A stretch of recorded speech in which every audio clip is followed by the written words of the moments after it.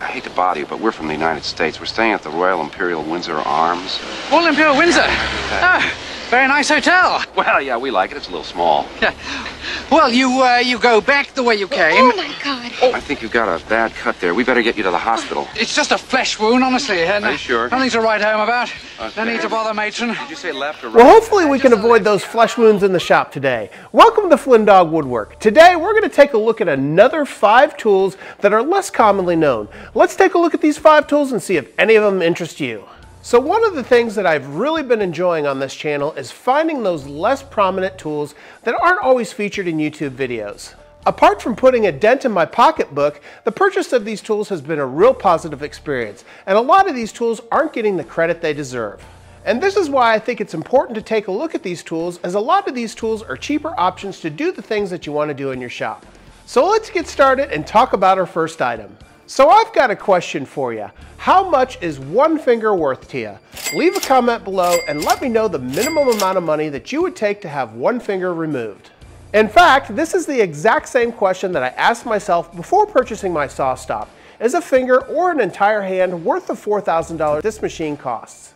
But this first item we're going to take a look at doesn't value your fingers at a few $1,000s, but $1 million for each finger. That's $10 million. So would you take $1 million to get rid of one finger? That's a tough question for me. Probably depends on which one.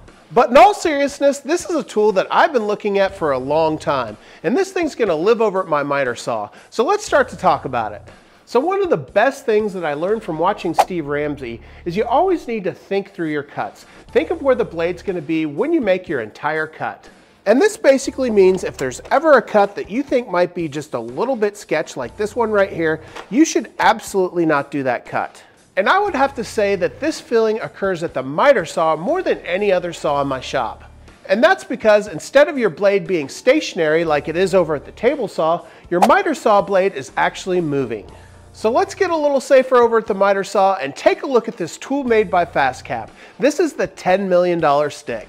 And no, it doesn't cost $10 million, but less than $24. And I can tell you right now, I would pay $24 for any one of these fingers. So how does this thing work and what's the structure of it? Well, it really couldn't be more simple. It's got a rubber handle in the very center of it, as well as 3 legs with a rubber pad on each leg. So why 3 legs? Well, the answer is simple. Why does a stable stool have 3 legs or a tripod have 3 legs? This is because 3 legs is much more stable than 4. But not only that, the 3 legs on this tool give you a few options when you're making cuts at the miter saw. Let's go take a look. So the first option is to use the singular leg. And if we wanted to cut this small piece of plywood, we could use that leg and place support right on top of that plywood. And since this thing has 3 legs, not only is the plywood supported with the leg, but the back 2 legs are also very secure. If you have a wider piece of stock, this tool can also be flipped around. And with your wider stock on the miter saw, you can give support with the 2 legs and have the back leg fully supported as well. So this really is an amazing little safety tool. I can't wait to start using it and having a little bit more assurance that all these little guys will just be a little bit safer. So until they make a saw stop miter saw, get one of these so that you can be woodworking for years to come. So now that we feel a little bit safer at the miter saw, let's go over to the table saw and take a look at a tool that I'm pretty excited about. So one tool that I featured around the holidays is this tiny little square. And I'll be honest, I use this thing all the time. It's super nice because it fits in the pocket of your vest, and not only that, but it's super convenient to grab when you want to check something quick and dirty for square. And really the only limitations you have with this guy are what make it so useful, and that's its small size. It also doesn't have any markings on the base of the tool. So when I saw this next square, I thought I'd give it a try and see if it would give that little red square a run for its money. This is a magnetic micro square made by FastCap. Let's go check it out. So if we take a look at the FastCap square and comparing it to the red square, you can see that it's just a little bit larger. Another nice feature of the FastCap square is it does have imperial markings on one side as well as metric on the other. Another feature that I really like is the lip on the very bottom. This will allow you to rest it against the edge of your workpiece and create those perfectly square angles. Another nice feature of this tool, as the name implies, is it is magnetic. It's got 2 magnets on the very bottom of this tool that allow you to attach it to most metals. So with that metal lip on the bottom, you can be assured that your angles are perfectly square, and in this case, I'm actually going to check for square just to make sure that this thing is accurate. And we can see there's only one line there, so this thing is completely square. But we can also use this square at things like our table saw to make sure that our blade is completely perpendicular to the base of our table. Also, I wanted to mention that the magnetic base of this square maintains magnetic contact with your table. A lot of these magnetic tools don't account for the non-magnetic material of your blade guard. This square also has two scales on it. The interior square references the lip of the square, while the exterior square references the bottom of the square. So if you're looking for a small square that can fit in your pocket that has a few more features than the small red square that I recommend, this may be the tool for you. Plus, with this square being less than $25, this thing isn't going to break the bank like a lot of those other red squares. So I'm going to send both of these squares home by putting them in my apron. Well, that's two items we've taken a look at so far. Our next tool is an accessory that has everything to do with finishing and sanding. Let's start to talk about finishing and sanding. So for finishing, we're wanting to raise our workpiece up off our tabletop. This allows airflow to get underneath our workpiece and allow the items that we just finished to dry. For sanding, we're looking for a nice grip on our workpiece so that it doesn't slide on our tabletop. So when we talk about finishing, most of you are very familiar with the red pyramid. I have a lot of these and they're quite inexpensive. Or you can make your own simply by taking a piece of plywood and sticking a nail through it. You nailed it. Or maybe you've spent a little bit more money and purchased something like these Rockler bench cookies. And these do a great job of providing friction on your tabletop surface when you're sanding something down.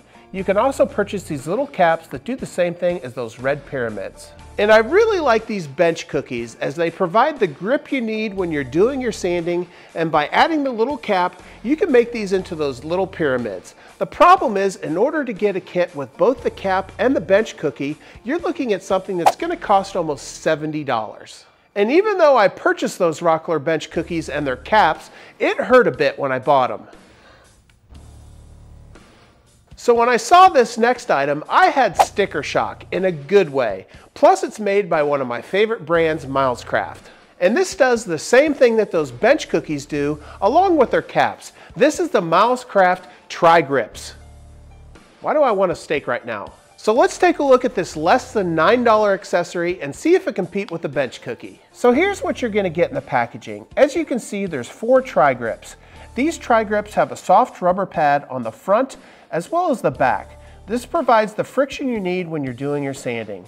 If you look at the very bottom of the Tri-Grip, there's also a rubber pad. This allows you to stand it on end, and you have the pyramid top. So instead of having to have 2 pieces with the Rockler bench cookie for sanding and finishing, you can do it all with 1 piece with the Milescraft Tri-Grip. You can lay it flat for the sanding and then flip it on end to do the finishing. So for about 1/7 the price of that Rockler bench cookie set, you can get all that functionality in one tool with this Milescraft Tri-Grip. Well, that's 3 really cost-effective tools we've taken a look at so far. Before we move on to our 4th, I ask you to do me a huge favor and hit that subscribe button, leave a like and leave a comment. It truly does help out this small woodworking channel.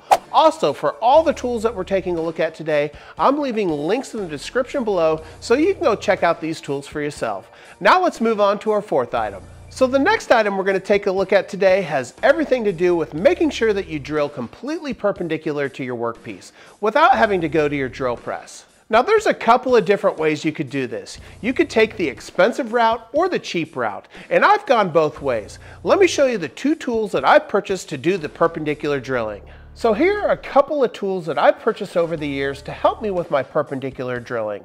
There's the expensive route with the Rockler Drill Guide. There's also the cheap route with the Milescraft Drill Block. Now with the Rockler Drill Guide, I was quite disappointed with this purchase. This is a very well made tool, but I was expecting it to replace my drill press, and that's just not what this tool is built for. I've even got an entire video explaining my experience with this tool. Now if you're looking for a cheaper alternative to the Rockler Drill Guide, you can't go wrong with the Milescraft Drill Block. This thing's got a really ergonomic feel to it, and it does a great job of making those 90-degree drill holes. Now this next tool is very similarly built to that Milescraft Drill Block. However, it's made by Craig, so I thought it would be useful to take a look at it and see how it compares to that Milescraft Drill Block. So this next tool is the Craig Drill Guide. Let's unbox this and see how it compares. So first off, let's talk about the price variance between these 2 tools. The Milescraft drill block is $8, while the Craig drill block is $9. So there's very little difference between these two tools. There's also the same drill holes. There's a 1/2 inch, a 3/8, a 5/16, a 1/4, a 3/16, as well as an 1/8 inch hole. Although that the drill bit guidance for both of these tools is exactly the same width, you can see that the Milescraft sits a little bit higher than the Craig. Now when I put both of these drill blocks into my hand, they're both very comfortable. There's a little bit of difference, however, with the Craig drill guide. Let's take a closer look. Now, although I don't have a whole lot of experience with the Craig tool yet, I do have some experience with the Milescraft. Now, one thing that's very important with a drill block is that it's securely fastened to your workpiece. One thing that I have noticed with this Milescraft drill block is it does tend to rotate with your drill, which can be really frustrating. Now the Craig drill guide has got a lot of ribs and notches on the side that you can place your fingertips into. Now what I have noticed when using this so far is this seems to provide just a little bit more stability as you're pushing your drill through. So even though that Craig drill guide may not be as comfortable as that Milescraft drill guide, it does provide just a little bit more accuracy when you're going to drill out your holes. And frankly, that's what's most important when doing your drilling, is the accuracy and precision of your drilling. So I'm going to give just a little bit higher rating to the Craig drill guide versus the Milescraft drill block. Well, that's 4 tools down and only one more thing left to take a look at. And this next thing is a critical item for your table saw. What's that, you may ask? It's a table saw blade. Let's talk a little bit about the different types of blades you can put in your table saw. So there's 3 types of general blades that you can put in your table saw. That's the ripping blade, the crosscut blade, as well as the combination blade. Typically, a ripping blade is a blade that has 24 to 40 teeth and usually has larger gullets to take away the waste when you're making your cut. A crosscut blade typically has more teeth, somewhere between 60 to 80 teeth, and usually has very small gullets to remove waste material. And a combination blade, as the name implies, usually has a higher number of teeth along with some larger gullets in between those teeth.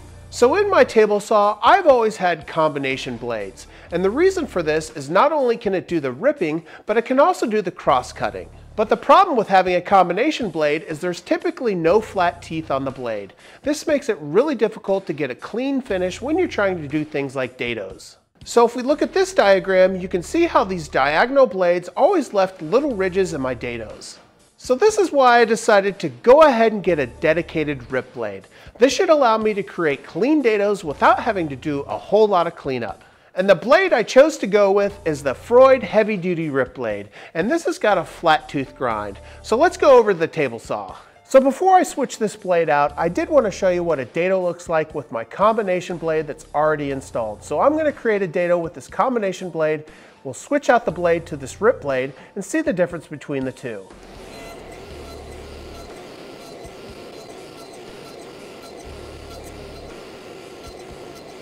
So hopefully you can see from this image all the indentations that were created from the combination blade. And this is what I'm going to try to get rid of.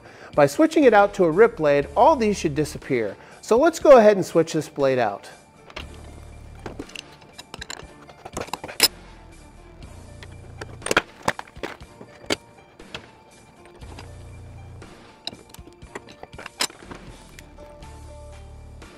So now let me do a dado with the rip blade right next to that combination blade, and we'll take a look at the difference.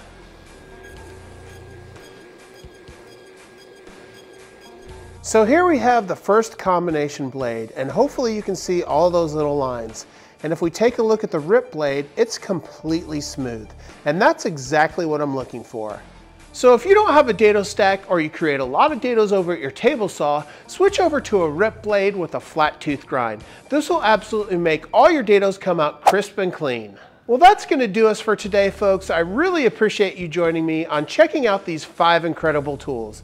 If you haven't already, make sure you hit that subscribe button, leave a like, and leave a comment, as it truly does make a difference in this small woodworking channel.